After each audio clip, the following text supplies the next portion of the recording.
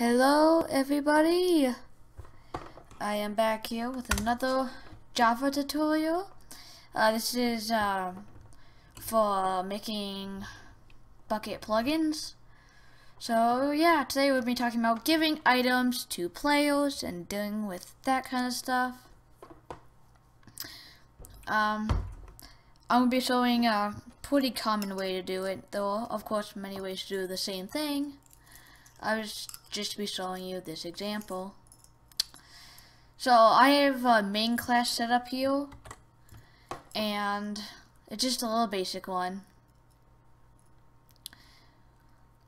Alright, and then you can go ahead and pause the video and copy everything down. I enlarged the text so it would hopefully be better for you guys. If not, I'm sorry, but yeah. Hopefully the good video quality and enlarged text would help you be able to read this better. Anyways, I'll probably put all the code I use on the Pastebin. That way that anybody who wants to use it can, of course, use it. Although it's not recommended to copy and paste it. You should probably watch the video and learn along. Which is better. And yeah. Alright. Go ahead and give me a second. Okay, so let's get started here. So, the first thing we want to do is create a new class in the commands here. And then I'm just gonna call it, well, I'm just gonna call it item. Well, no. Give item. Well, should be good enough. If you wanted to, yeah, I'm gonna delete that and show you what you could do. If you wanted to, you could just create a new class. Call it, give item again. Although you could go ahead and go to here, add command executor here. Okay, and finish. And it just gives you a basic mock-up of it. So that's something what I do. I always change it though from to sender cmd S, and then args. That's always what I change it to.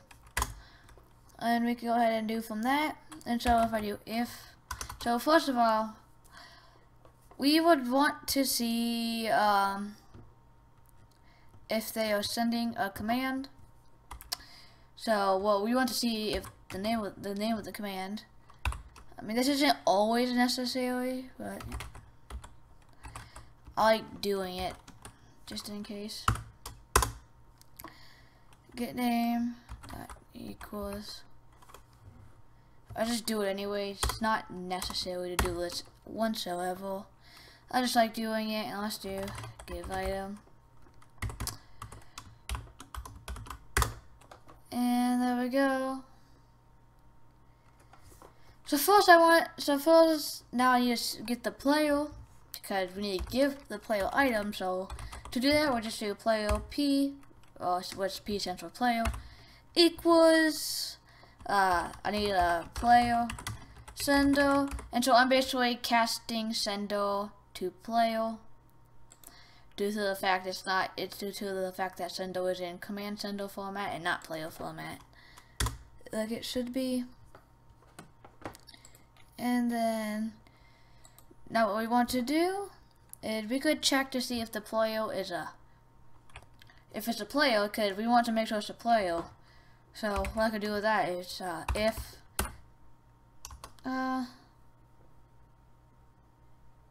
okay.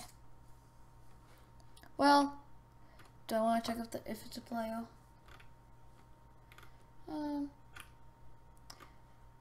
It's good practice too, but I don't think I'm going to do it in this tutorial. I think I'm going to put that in another one. Although it's always good practice to do it, and the example I put in the description will probably have that.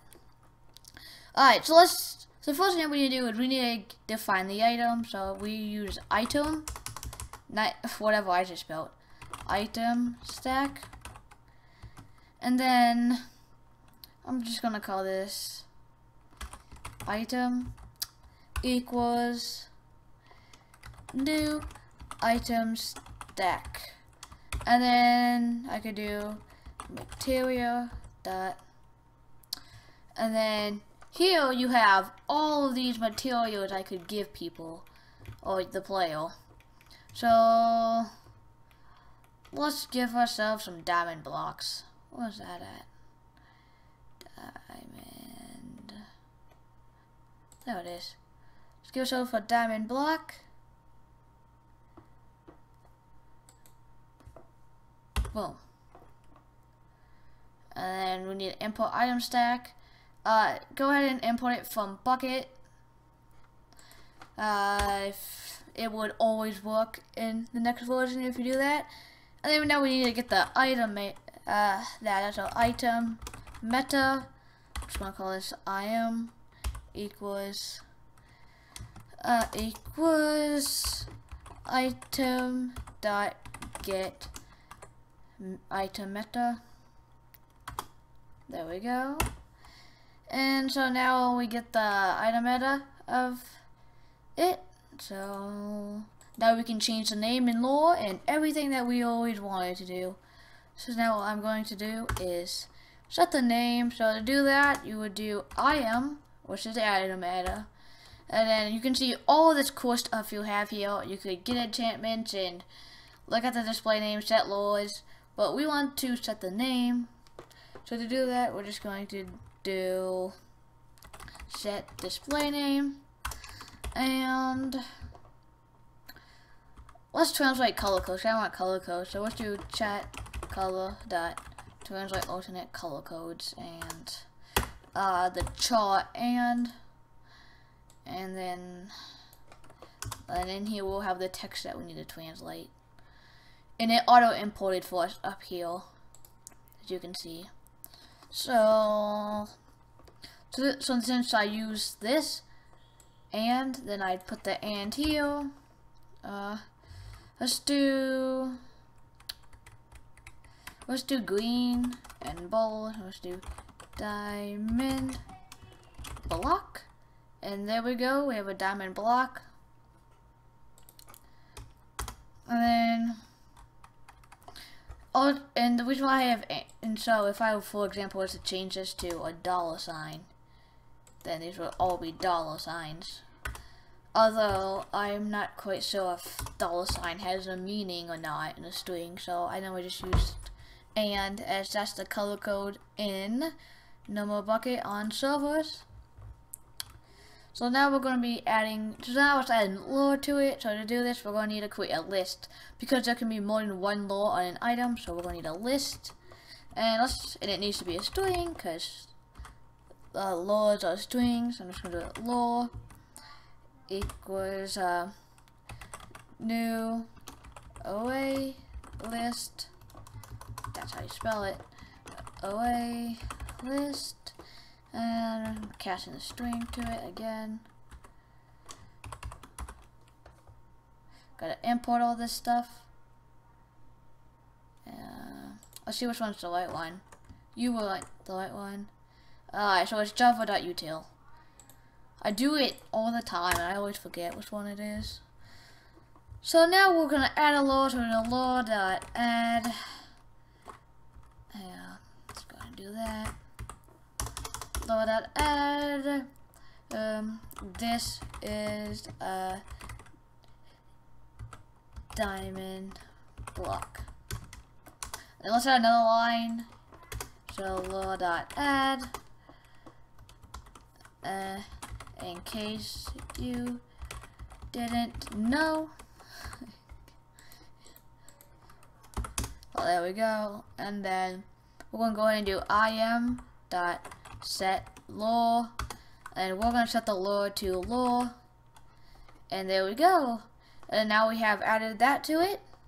So now we need to set, so now we've made the metadata, but if we were to give the player the item now, none of it would show up because we have to set the item meta to that. So to do that, we just do item dot set item meta, and we're gonna go ahead and set that to IM and semicolon. There we go. We set the item data, not the item data, the metadata. And so now we just need to give the player the item. So to do this, all we have to do is simply go here to player dot get inventory, because we need to get the inventory, and we're going to add the item. And let's go ahead and then it's item. There we go. And let's go ahead and give them a message. Send message. Chat color green. Alright, let's send them the message. You have received a diamond block. There we go. You have received a diamond block. So that's great. Alright, let's look at this here actually. And then of course you could always set how many blocks you want to give them, but let's just give them one. Because why would you need more than one diamond block? Doesn't make any sense. Alright, so now we're done with the give item class. Now we need to go all the way back here. Wait. So now I'm gonna go all the way back to the main, and let's get started. So I'm gonna do get command, and then what is it? Give item dot x dot set executable, and then new give item, and then this. Let's import that. What's your problem? New executor. Oh, I forgot to do this. You're gonna need to do this. Private plugin. I forgot what I called it in here. Public private plugin. I'm sorry about that, guys. I had a little interruption there. Alright, let's finish. So plugin main. Gotta import that. Import. And then let's do public give item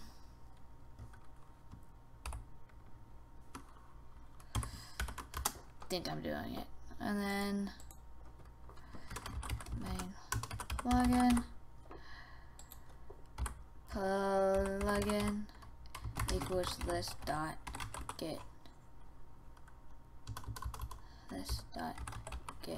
plugin equals this dot plugin, just this dot plugin actually.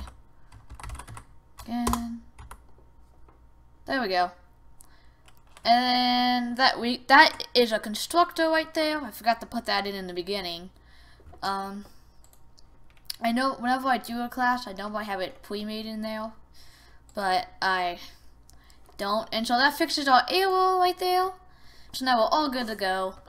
And so I'm gonna export it. Not there. Export. Java file, next. You can't export it. What am I doing? I still need the plugin.yml. So I didn't have I still need a plugin.yml. Alright, let's clear that real quickly. It's a little crazy. Don't open. No, don't open it in there. Open with other external. Let's see if I can find it. Notepad++. This is the first time I'm doing this on this computer. Notepad++. Passed it.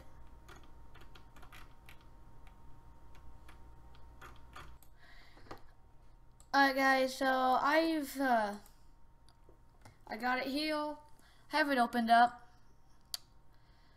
and if you're wondering how to change yours to Notepad++, all you have to do is simply go to your external things, you click browse, and then it's in your program times 86, and it's in the Notepad++ folder, and then you just open up the exe.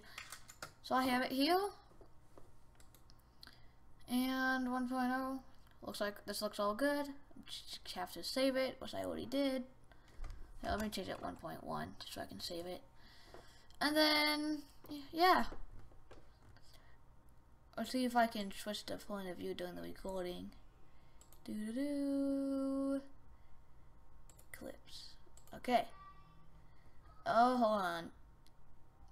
So now we have this huge area over here to the side. Minus that.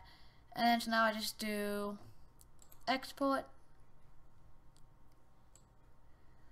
And then I do under Java, I do Java file. Next. And then I browse the location, and I'm just gonna go ahead and set it in my desktop, and under Eclipse. No, no, I'm saving my test server. And then I'm gonna call this cool. I'm gonna call this tutorial. And none of you saw that. So none of you saw that because right now I have it set to this area only. I'll make sure to change that in the next tutorial. So anyways, I'd like to thank you guys for watching again. See you guys next time.